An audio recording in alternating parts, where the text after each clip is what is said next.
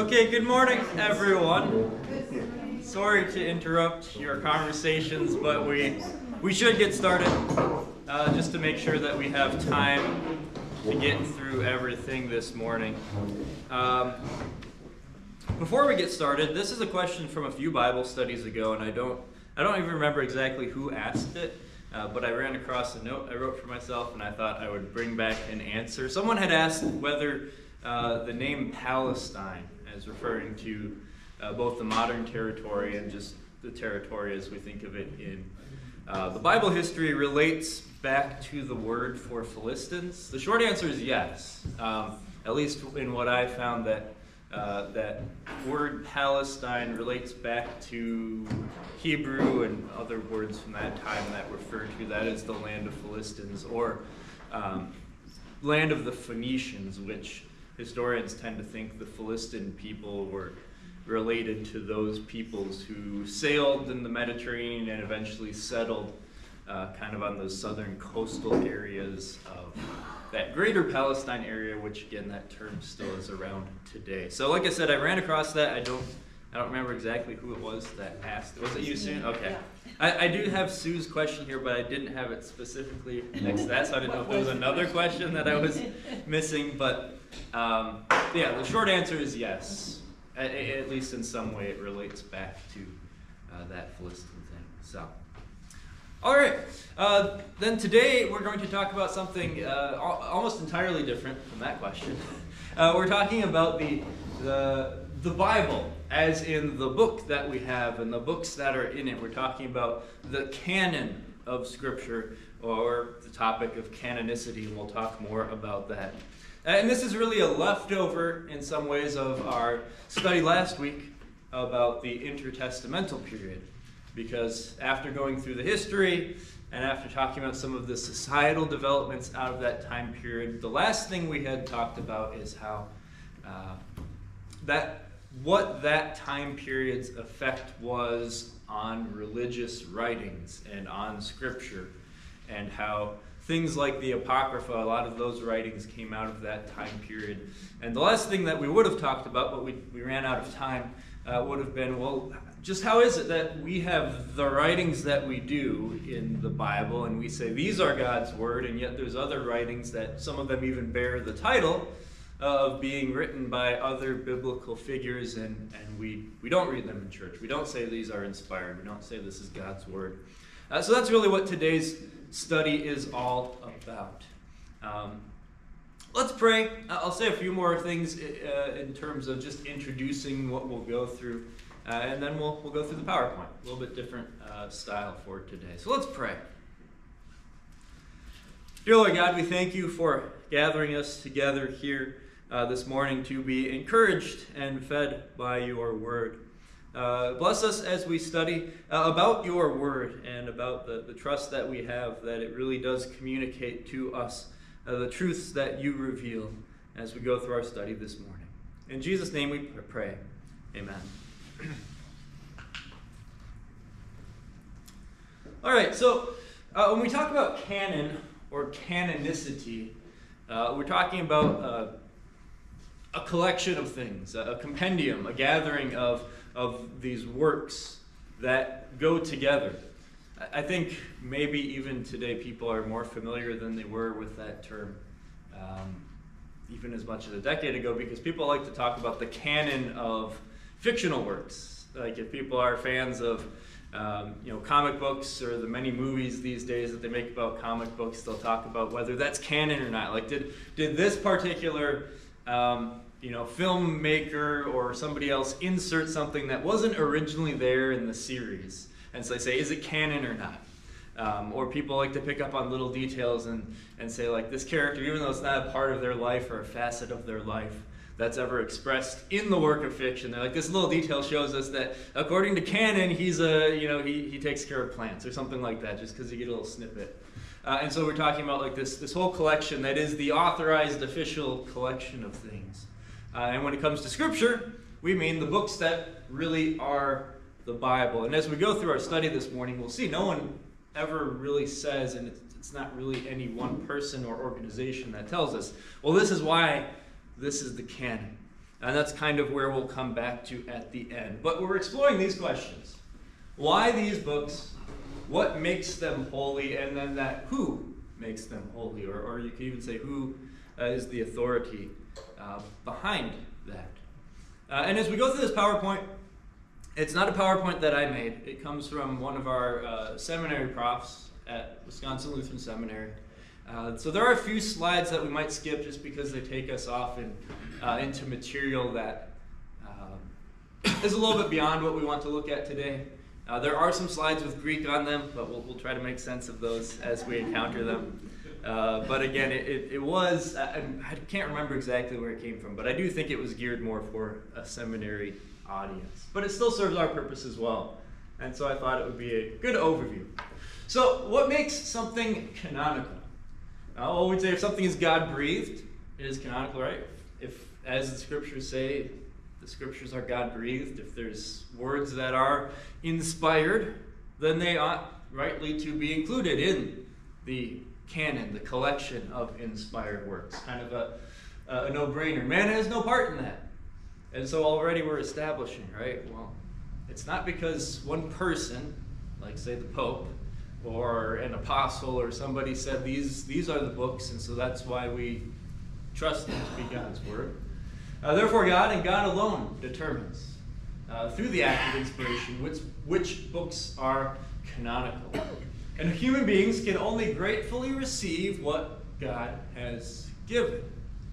And in many ways, right, everything that we do in the church, everything that we are as Christians really comes back to the action and activity of God, right? We talk about our good works and we say, well, where do they come from? They're fruits of faith, the Holy Spirit working in us. It starts with God's saving work that comes to us, and that's why we can say that this or that thing we do is actually a good work in its quality. Same thing with the Bible, right? It comes from God. He's the one who inspired it. He's the one that's ensured that it has been preserved and it exists and it comes to us, and it's through his words themselves that they show themselves to be canon. And so once again, we are just the grateful recipients. And there we've got a passage from John chapter 10. My sheep know my voice, and they listen to me, and I know them and they follow me. So again, just a verse relating back to that truth, that we're just recipients of this thing. We don't determine it. Which means that the church does not give the book. And here again we'd be speaking probably most directly against what the Catholic Church would say. Right?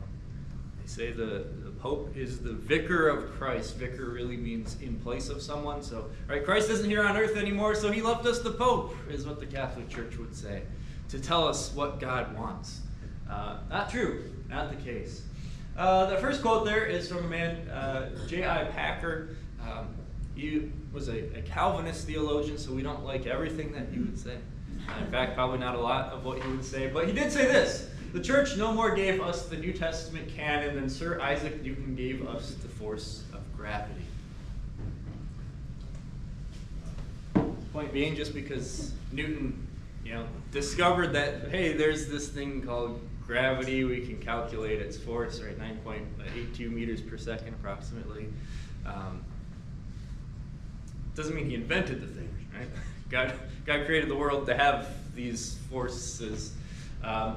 Same way that, well, you can identify this or that as being truly something that should be in the scripture. It doesn't mean you've made it or authorized it to be scripture. It simply means you've observed what exists.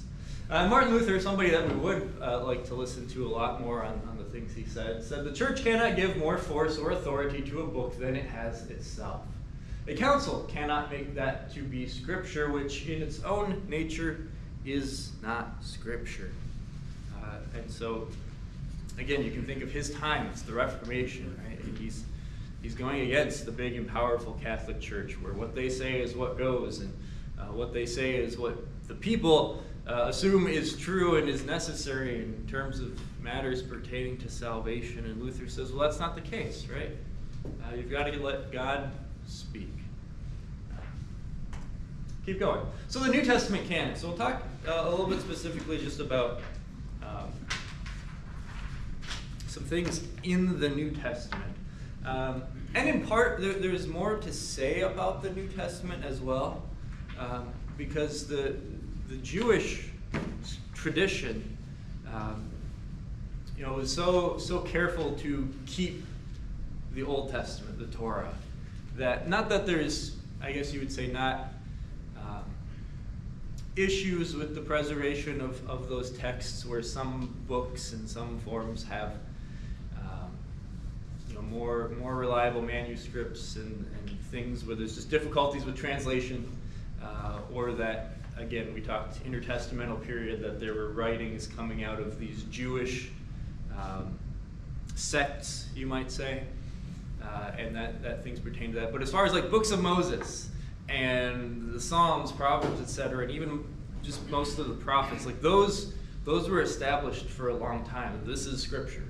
And again, we're not trusting in them being Scripture because the Jews said it for all that time, but that was established, that was what they had, and Jesus and the apostles referred to them as God's Word. And that's what we'll see here in this section too, is that, well, we're talking about the Bible as a unit. And so, okay, if we're a little more sure about the Old Testament just because of its ancient tradition, well, how do the two come together as a unit? And we'll see that, again, it's self-authenticating, that Jesus and the apostles in the New Testament refer to these things, they're consistent, so on and so forth. And so that's the next few slides, is some examples out of the New Testament that unite the words of Scripture together, both by means of reference, right, calling back to something else, and then you might say by means of the content as well, right? It's this consistent story of salvation. So first of all, we have Jesus' promises, right? He says, John 14, "But the Counselor, the Holy Spirit, whom the Father will send in my name, will teach you all things and will remind you of everything I have said to you." And the Greek below it is of that passage, so it's not something else. But there we start off again, right? Jesus is saying this is God's doing. It's the Holy Spirit that teaches us all things, which doesn't mean that we should expect whispers in our ear, that's God going to be teaching us these things, because we also have Hebrews 1 that says, in the past God sent his prophets. In these later days he has given us his Son. And so as we see another biblical truth, right, a lot of times the acts of God, while they might be, you might say, predominantly described as being done by one or other of the persons of the Trinity, anything pertaining to how God saves us, those acts are not divided. And it's God, Father, Son, Holy Spirit, all participating. And so while we might say rightfully, right, it's the Son who died on the cross, right? It wasn't the Father, it wasn't the Holy Spirit. But in terms of, well, how does God bring his saving truth to us? That is an act of the Father, the Son, and the Holy Spirit. And so the Lutheran theologians like to say the acts of God toward our salvation are not divided. They are not divided, but they are done by God, all three persons. So Jesus starts us off again with the overarching truth when talking about the canon of Scripture, the collection of what is God's Word. We need the Holy Spirit. Any questions so far? I know we've kind of just been running through a lot of content. Let's keep going then. Another passage, very similar thing. "But when he, the Spirit of truth, comes, he will guide you into all truth. He will not speak on his own, he will speak only what he hears, and he will tell you what is yet to come. He will bring glory to me by taking from what is mine and making it known to you. All that belongs to the Father is mine.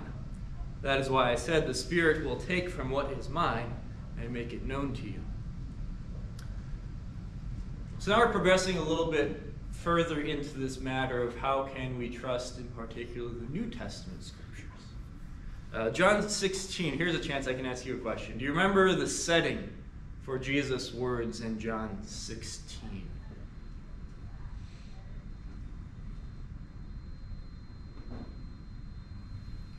Sue? I'm not positive. Was that when Jesus, before it was his talk to the disciples, but before before the Passion and the crucifixion and so forth. Correct. So this is part of really an extensive section where Jesus talks to the disciples, prays for the disciples, all before he's going to be handed over and arrested. It's from that day, that night, and in many ways it's his. This is his last will and testament, right? They have the Lord's Supper. He teaches them about humility by washing their feet, and in John, he goes on and on and on explaining to them some of these things. So he talks about where he's going, right? In my Father's house are many mansions. I'm going there to prepare a place for you. If it were not so, would not have told you. And Thomas is the one who says, well, how do we know the way? And he says, well, if you've seen me, you know the Father, and you know where I'm going, and you know the way, all those things. And finally, he even gets to a point where he kind of just spells it out for them, and they say, now you're speaking plainly. Because they weren't really getting it, and then he kind of spells it out, and they kind of get it, at least to the point where they can feel like they can say they get it. And then John 17 is more leading into when he prays for them, and so that's the long high priestly prayer. He prays first for the disciples, right? The work that they're going to do, they're going to be in the world, but not of it. I don't ask that you remove them from the world, but that you would protect them, sanctify them by the truth. Your word is truth. But in all of that, what is he doing? Well, he's in part preparing his disciples for their apostolic ministry. And that's really what we have here. It is not just the fact that the Spirit is going to be encouraging them, feeding them through the Word, and feeding them through, maybe we'd see more of those immediate ways in the early church, but also then, they're going to be the authors of New Testament Scripture, right? Some of them. John, Peter, Matthew's Gospel, things like that. And so what is Jesus saying? Well, these words that are going to come out of the apostles' teaching, they're the truth of God, revealed by God and inspired by God. And what did we say at the beginning of our PowerPoint is the thing that makes something scriptural? Can I say, yeah, God breathed. And so here we're making that connection between Jesus, his disciples, and what's coming, you might say, in that apostolic age. And that will be something we build on a little bit as we go forward too. So, fancy Greek-based word, autopistesia, which means self-authenticating. Defined, spelled out there on the page for you. Which is to say the word possesses this power in and of itself. Hebrews 4:12, for the word of God is living and active, sharper than any double-edged sword. It penetrates even to dividing soul and spirit, joints and marrow. It judges the thoughts and attitudes of the heart. And Jesus in John 6:63, which is the bread of life discourse, at the very end of it, the words I have spoken to you are spirit and they are life. So the word possesses this power of itself. In the Bible information class that I use in the lesson about the Bible, at the end of it, there's this section, it's called food. It says food for thought. Right? You've gone through this lesson on what's in the Bible and what to make of the Bible, and just understanding it. At the end, it's something to think about. And it says, here's all these different, I guess you could say, apologetic arguments, right? Defenses of the Bible as it stands as something that is worth your time, and that reasons why you can believe it's really God's Word.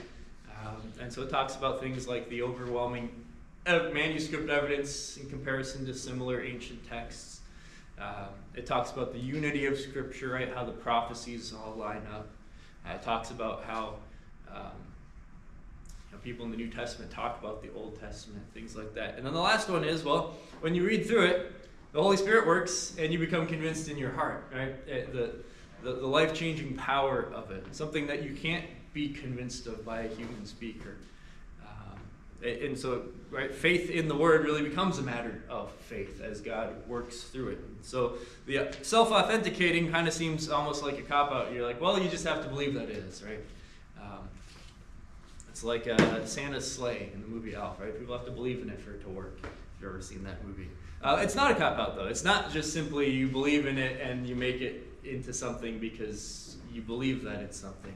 It's once again God being present in his word. And that really is in some ways a mystery that goes beyond our comprehension. It's revealed to us, right? God says that the word is living and active. God calls Jesus the word incarnate, but there's still sort of some divine mystery behind all of that. How can this be? And yet, if we go back to what we started with, it's God breathed. It is a thing of God presented to us. Then we, you might say humbly, approach it as a divine thing, much in the same way that any of the Old Testament prophets talked about. They weren't really worthy to hold this word and to speak this word and to be preachers of it. But God makes us worthy, makes us capable. Let's keep going on. So once again, the word possesses its own self-authenticating power, convincing people of its divine authority. No higher authority can be called on to attest to it, because as God points out, right, who's higher than him? And so the preached word was immediately accepted as testimony from God. Again, we're talking specifically here about New Testament stuff. They heard it and they received it in their hearts. They were encouraged by the teaching of the apostles. So things from Acts, where again, right, Jesus sends his apostles out, and now they're teaching, and people are receiving it as God's word.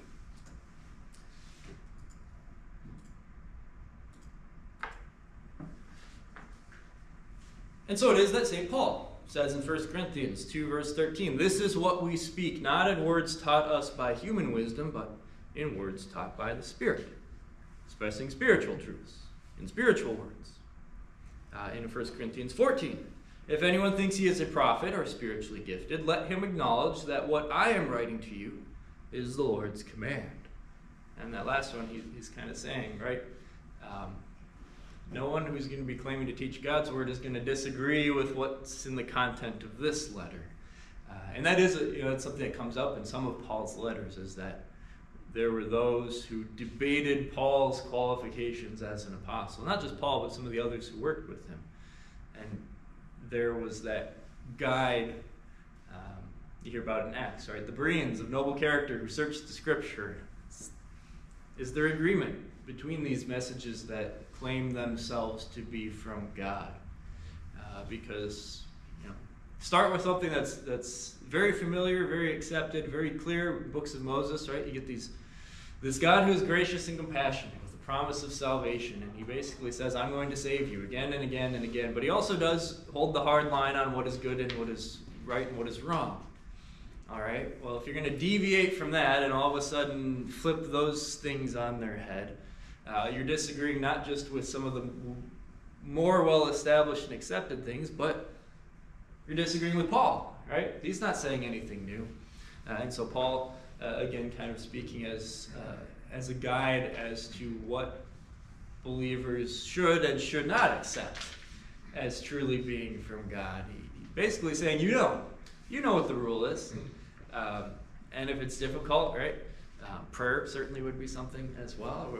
Letting the Lord be interpreter rather than jumping to conclusions hastily and in an inappropriate, sort of proudful way. Paul's expectation. Again, so it was with the apostles' written word.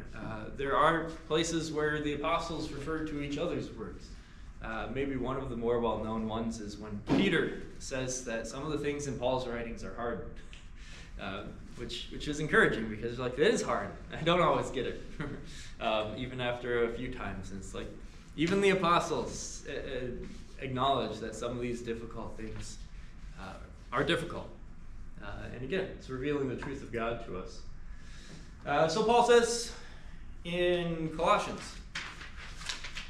"After this letter has been read to you, see that it is also read in the church of the Laodiceans, and that you in turn read the letter from Laodicea." And he says, "I charge you before the Lord to have this letter read to all brothers in Thessalonians." And so these New Testament books we have were letters. Oftentimes they were sent not just to one particular church, but to a collection, a grouping of churches. And they were shared, and that's part of the reason as well why these you could say, humanly speaking, why they were preserved is because they were spread around. Again, apostles' word on par with God's word. The church is built on the foundation of the apostles and prophets, with Christ Jesus himself as the chief cornerstone, Paul writes in Ephesians. There, now it's not just equating the apostles' words and works with Christ and the church and God, but with the Old Testament. Foundation of the apostles and prophets, putting them on the same platform. I want you to recall the words spoken in the past by the holy prophets and the command given by our Lord and Savior through your apostles. Right, the unity of the Bible, Old Testament and New. They are put on the same level. And very often that's something to be aware of in Scripture, right? What things are being mentioned in the same breath as other things?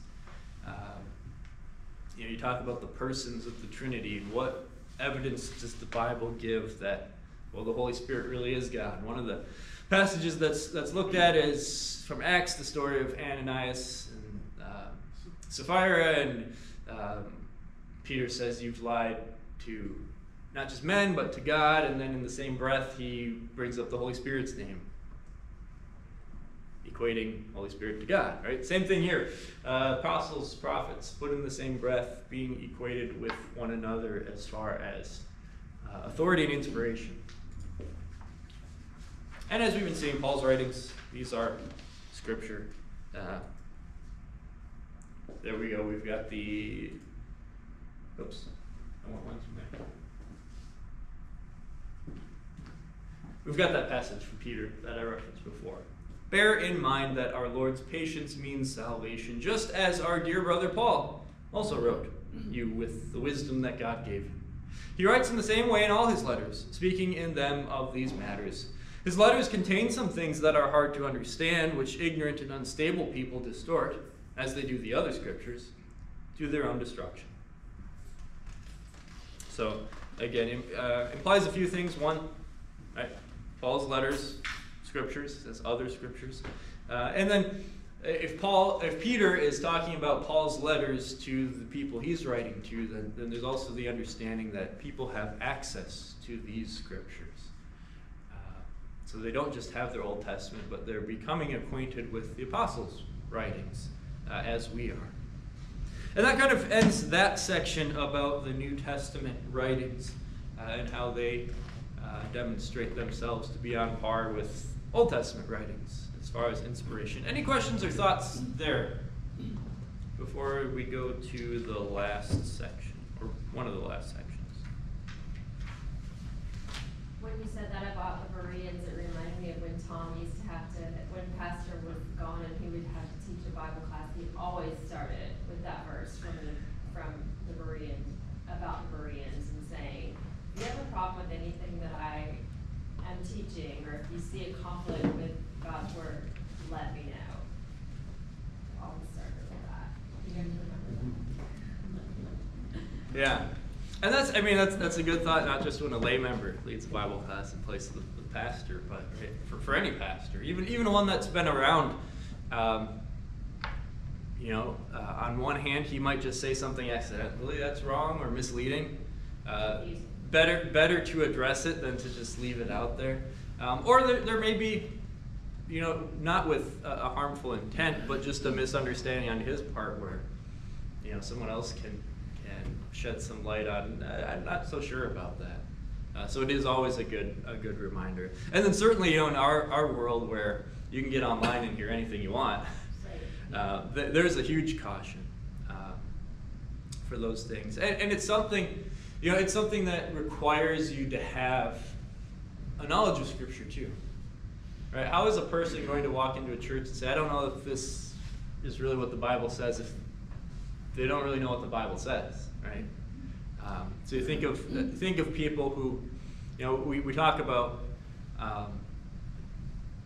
you would hope that people would be in a church because what it teaches is good and sound.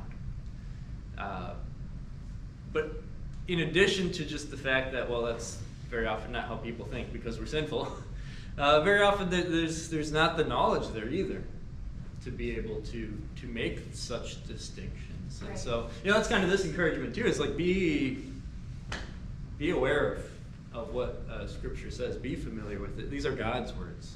That's maybe something to remember as well, right? And that's something we always need reminding of too. Like if this is really what we believe, right? That there is a God, and these are the things He says and does. Shouldn't we put a little bit more concern into how we respond to it then? And of course, the reason we don't is because we're sinful.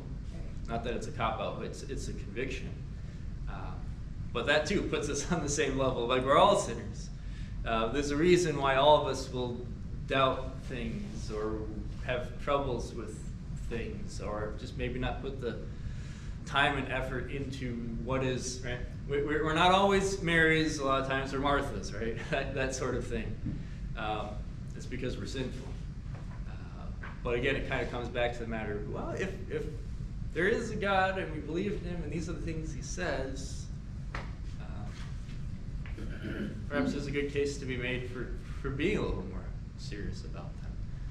And again, God is the one who, in His mercy and grace, leads us to do so.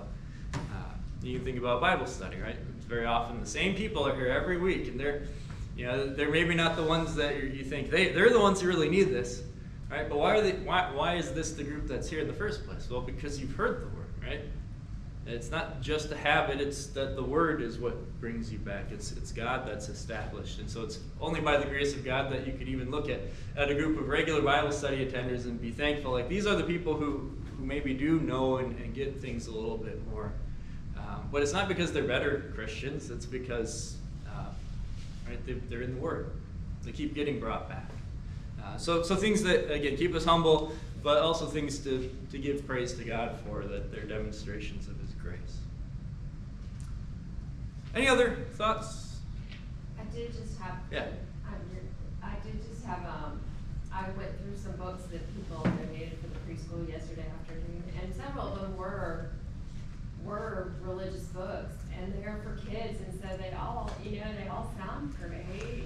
And then when you read them, you're like, some of them were fine, but some of them, I didn't feel right, because there's just enough of things that don't match up with the Bible, and you have to be aware of that. And these are kids, so Yeah. I think a lot of times, they're just 3, they're not going to really get the undertones or whatever, but it's important enough that that's when you either throw away or donate, because you don't feel right, because it's not doctrinally sound. Yeah.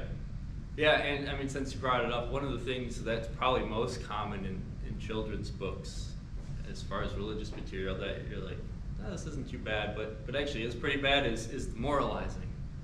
Where it's like, the moral of the story is, rather than it's God saving, right, or grace or anything, where basically the book is, well, you want to be good for Jesus, don't you?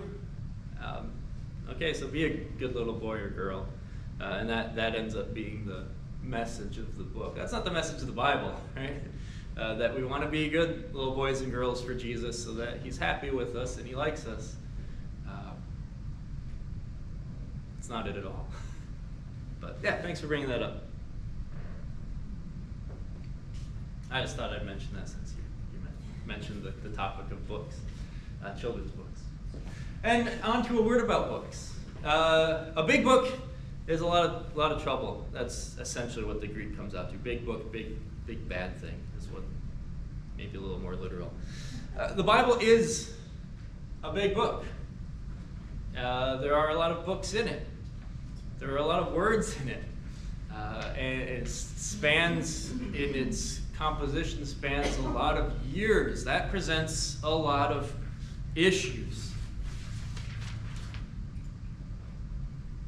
First issue is, well, these things were written when we didn't have the publishing methods that we have today.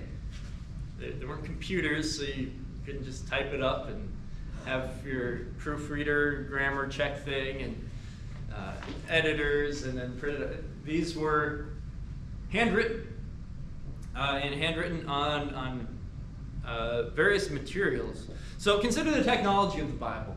And so on one hand, we're going to think of the possible challenges it presents to us in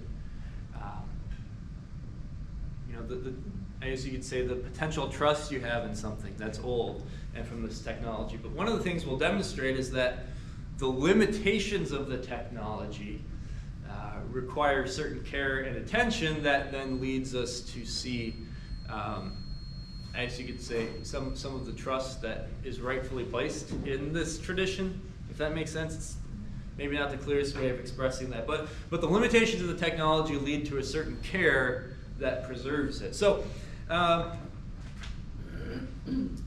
when Jesus is in the synagogue in Nazareth, it said he comes up to read. He's handed the scroll of Isaiah. Unrolling it, he found the place. Now, I'm by no means an expert in things, ancient texts, but you kind of get the idea, right? It's hard to picture just what that was like and just kind of some of the implications of having a scroll of Isaiah, unrolling it, finding the place. First of all, right, we say, look in this place in our Bibles today, and we've got a book. We know how books work. It's English, so we go left to right. We have, if you don't have your Bible books memorized from confirmation days, you have the nice little index in the front. And then you've got chapters, and then you've got verses. You didn't have that with scrolls. So scrolls, because again, you can only write so much on a scroll before it gets to be an unwieldy length that you can't really hold and wrangle with it. Probably had a book like Isaiah, really long, a lot of words, that would have been all that was on a scroll, if maybe even that wasn't broken up into a couple. Sometimes with shorter books like the Minor Prophets, we talked there, they call it the Book of the 12 because they all got compiled together. But you had to open it up. You had to open to just the right part where it is, and you had to have a pretty good knowledge, if you're Jesus, of where this is, because you can't just look up a verse reference because they didn't have chapter verse references back then. Average roll was about, I've got a note here, 35 feet in length, 10 inches in height, so pretty hefty thing. Enough to contain the 12 on one scroll, again, speaking of those minor prophets, or like an entire gospel. So, again, a pretty hefty thing. A lot to deal with. The next slide shows us kind of an example, right? Where it was written. And here is a page that does have some, I guess it's got like some extra paragraph markings on it. But right, you're dealing with a big text, handwritten, trying to find its place on the page. Part of the point being people who worked with these texts had a great familiarity with them. So when Jesus talks to the people in general, you know the scriptures, right? These were things taught and read to them, but especially those Pharisees, those scribes. Those were learned people who dealt with these things. On to the next. And so consider what it would take to have a library, a collection of the scriptures, if you have to have these multiple scrolls. And in Jesus' day and times before that, right, in the development of the synagogue, which again is something coming out of that intertestamental period, that was one of the things they had there. They had these scrolls of the scripture there. So it really was a center for the word. And like we said, a development coming out of that intertestamental period. You can think even before that in the Old Testament period, how easily some of these things were misplaced. That in Josiah's time, after years and years of wickedness and idolatry, like, oh, hey, look at this. Here's the law. Not like a little pocket New Testament was slid under a cabinet, and they're like, oh, here's the book of the law. And, big scroll, but we just didn't really bother to look and see what was on it because we were too busy sacrificing to idols. It'd take some work and some care to have this. And I've got a little bit of a longer note here. So what does this mean? When people today talk about the Old Testament in Hebrew or the Greek translation of the Old Testament, they're talking about something that did not exist for the ancients as anything but a collection or a library of scrolls. That's not to say that they failed to put the scrolls into various subgroupings, like the Hebrew Old Testament. You get the law, the prophets, and the writings or follow a certain order in their groupings. We know that they did because those traditions are handed down. However, there evidently was some shifting of some books from one group to another. A book like Ruth, for example, is found on some lists to be attached to the book of Judges within the subset known as the prophets. On other lists, we find it included as one of the writings. Now, our lists are much more standardized, and that's in part because you can't do that. You can't pull pages out of your Bible and shove them into the other section. It just doesn't work very well. And so our groupings, as soon as Bibles started being printed in the similar manner to what they have been since the printing press comes around, you get a much more consistent, standardized method. But this also helps us understand how easy it would be for some religious communities to include certain books in their catalog of scriptures, which other communities do not. And here we're kind of getting into things, again, pertaining to the Apocrypha.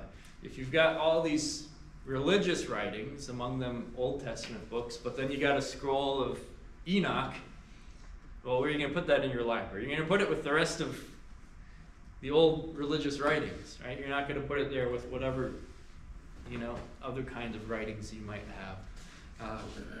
And so these groups would have them together, and that's where, again, you kind of get the, maybe not confusion isn't the right word, but different things mixed together, because it's not a book that you publish and you put your name on it and you say, this is our publication of the Bible. And so sometimes even in these libraries there are non-religious things, or you might say further removed things, like liturgical texts, commentaries, rules and regulations for the community. And this is what was found, for example, with the Dead Sea Scrolls. All these different scrolls, and in them, again, things pertaining to community life and rules and laws and religious sort of things, and then Old Testament scripture, as we're familiar with it. So all these things, right, they're compiled together in libraries more so than books, because they didn't have books. But as you go forward in time, you do start to get things more like books. So you move on from scrolls to codex, or codices, which kind of early books still would have had to be handwritten, but you start to see that the codex was popular among Christians. They were among the first adopters of the technology, and it's a little bit more manageable to deal with. You can kind of have everything together, a little bit easier if you yourself want to put notes directly in there. You got extra margins on the sides to write things in there, or to write in between the lines, things like that. And so in the early church, probably more like 2nd, 3rd century, there's a lot of codices, codex collections. We see in the New Testament as well that the apostles, particularly Paul as an example, were familiar with having personal collections. In 2 Timothy, Paul says, when you come, bring the cloak that I left with Carpus at Troas, and my scrolls, especially the parchments. So there, he's very likely talking about both kind of things. Scrolls, but parchments is probably more of a codex thing, perhaps. Do not put out the Spirit's fire. Do not treat prophecies with contempt. Test everything. Hold on to the good. There, with the implication, maybe hold on isn't just sort of metaphorical, hold on, keep it, but literally hold on to some writings that are the good ones. We ask you not to become easily unsettled or alarmed by some prophecy, report, or letter supposed to have come from us, saying that the day of the Lord has already come. So there too, the apostles acknowledging the fact that there would be writings out there claiming to be things which they were not, which is very common of, again, I'd kind of say 2nd or 3rd century writings that slap the name of an apostle on them and try to sell things, because the market for written materials becoming more of a true marketplace around that time. And Paul writes at the end of 2 Thessalonians, I, Paul, write this greeting in my own hand, which is the distinguishing mark in all my letters. This is how I write. So even Paul putting in the sort of authentication, I write to you here in a way that would be recognizable to people familiar with Paul. What was Paul's letters written on? I don't know that we could say with certainty. A lot of times those scrolls were some kind of animal hide. The scroll? And so I would think probably it was written on a scroll of some sort. What type of material, I don't know. But I would think probably a scroll more so than he's putting it in a book, a codex form, something like that.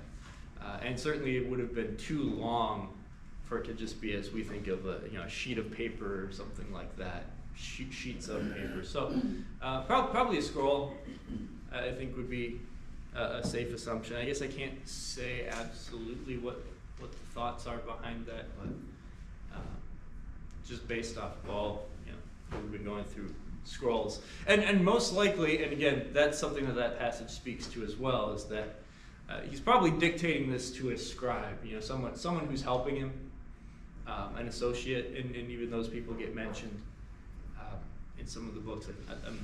The names are escaping me now, but then he writes in the end, kind of puts his signature on it, you might say. But that was very often the case. Like, that was a job that people had and were trained in, to be people who wrote or who copied.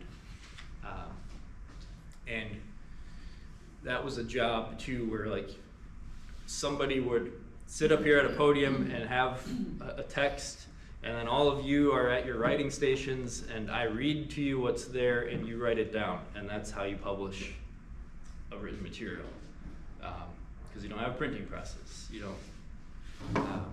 don't copy machines, anything like that.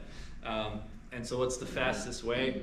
Having someone read it and you write it, which leads to errors. Sometimes they did copy it, right? So you got it up here and then you're writing down here, and well, that leads to errors too.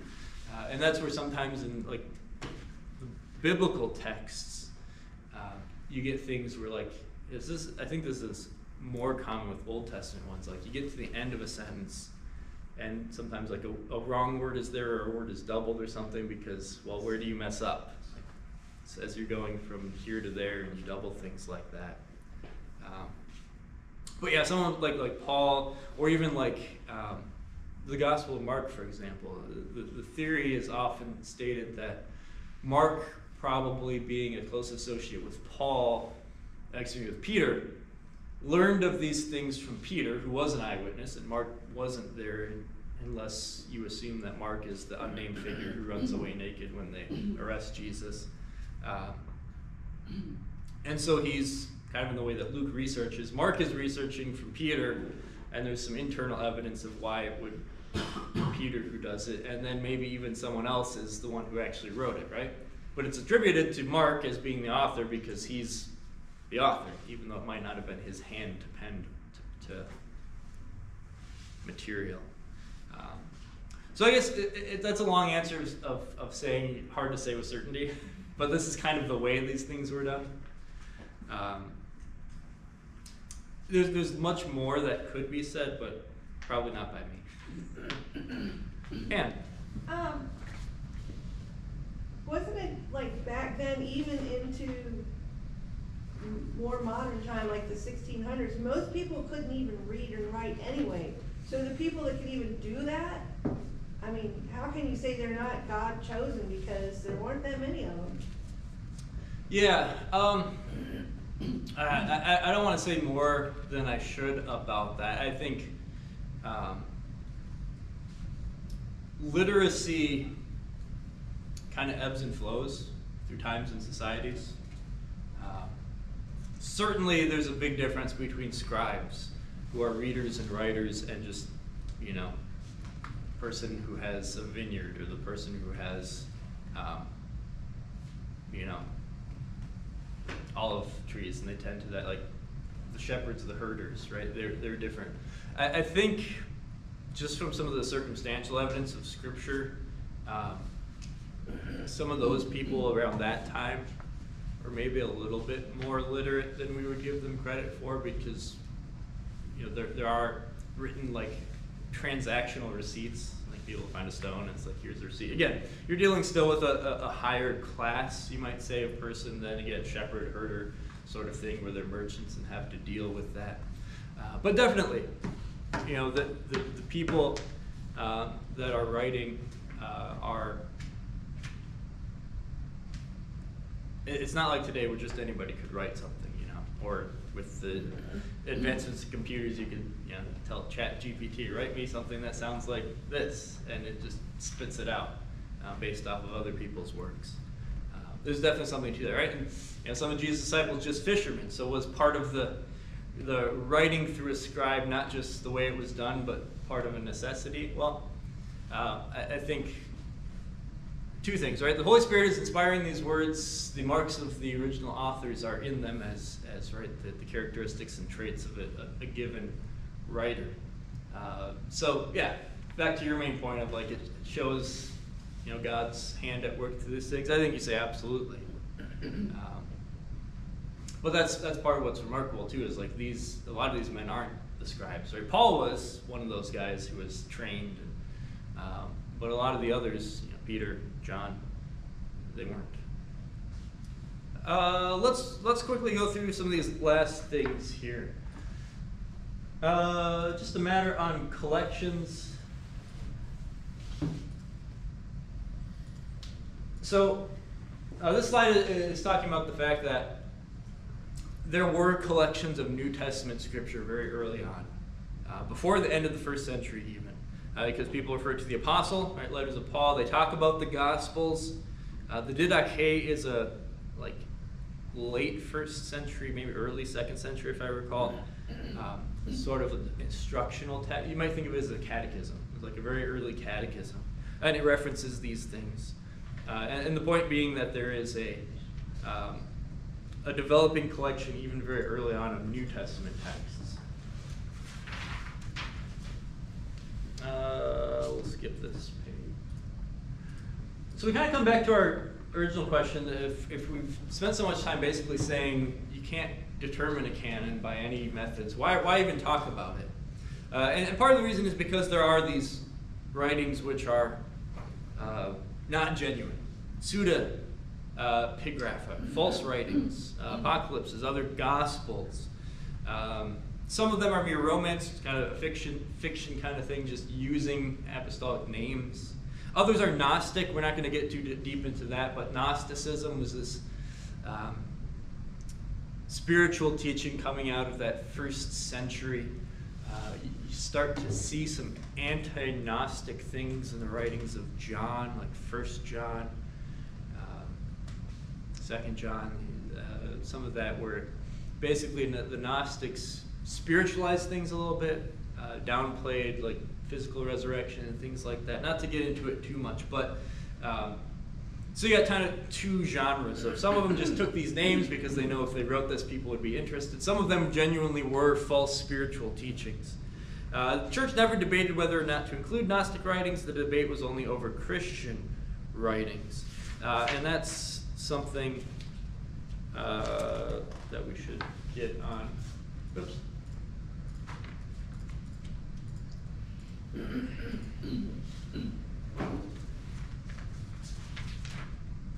I'm going to go to the next slide and we'll come back to that. You've got these terms, again, fancy terms, homolegumena and antilegumena. So universally accepted things, so the Gospels, Paul's letters, 1 John, Peter, scriptures, which there's never any great debate or discussion about as to whether they're genuinely scripture. But then you've got ones where some we're not quite so sure. Hebrews, well, there's no author identifies it, right? There's less marks there. James talks a lot about works. Even Martin Luther in the 1500s was like, I'm not so sure about James. And you can read his commentary on it. And some of with Luther too, you can sometimes see the difference over time as he studies more. He's a little bit more convinced that this really is scripture. But you get them into these categories of some are just never debated, they're accepted right away, and they always have been according to the tradition, some a little bit later. And I'll go back to the other slide and kind of touch on periods of development. So during the time of the apostolic apostles, right, these things are implicit, they're clear, they're plain. kind of like Paul was talking. You're receiving them, you're seeing them. The next period, increasing clarity, right? They're starting to get compiled a little bit more. Some of the big names like Augustine, Chrysostom, old ancient names that you might run across or encounter, but probably aren't that familiar with. And then people start to put lists, and in their commentaries, they always are including a consistent list of things. And then you get this period of criticism into the later church, and that's getting into the times where all of a sudden there's some major controversies. I think 325 is about the time that the Council of Nicaea meets, and that's when you're getting the Apostles' Creed coming out of that time period, right? We got to confess what's right because people are starting to say some things about the person of Christ that's not right. And okay, now we need to add some more because they're questioning the Holy Spirit. We need to write a new creed because we're having problems with that. And then around 350 is where you kind of get a thing that now is held on to from then until now. But the early church never decreed. They never came out and said, this is it, this is not it. It's more based on the evidence of, again, what were these church fathers using when they wrote commentaries? What were they using when they had to read scriptures?